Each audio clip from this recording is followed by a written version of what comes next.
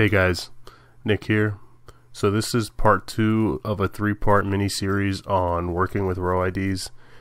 So in the previous video we went through how to reset RowIDs.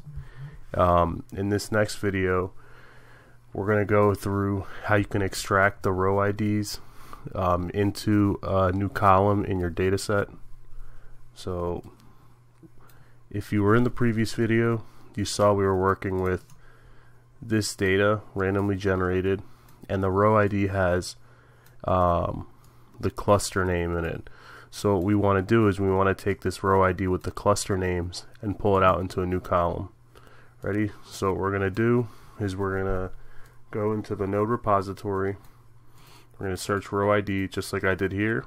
We're going to take the RowID node, drag and drop it onto our workflow, and we're going to annotate this one. We're going to extract RowIDs. So then we'll connect the node to our data. We're going to double click. So now what we're going to do is, in the previous video we had this option selected to replace the RowID, but we don't really want to do that. We're going to uncheck that. We're going to go down here where it says create new column with RowID values. We're going to select that. So this is going to extract the RowIDs into a new column, and now we just need to give Knime a name for that column. So I'll say cluster names, because we know those RowIDs are currently descriptive of the clusters for each or for the data, right?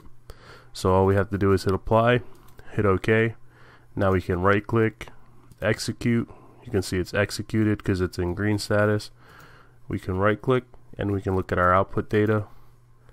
And now if I zoom in, you can see, oh, wrong way.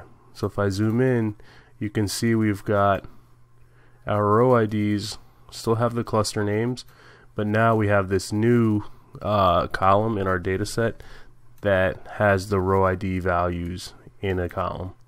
So that's how you extract the RowIDs to a column in a data table in Knime. So for the third video, we're going to do the opposite. We're going to take a column and we're going to force it to become the RowIDs for the data table. So look out for the third part. Check that video out so you can see how to do that.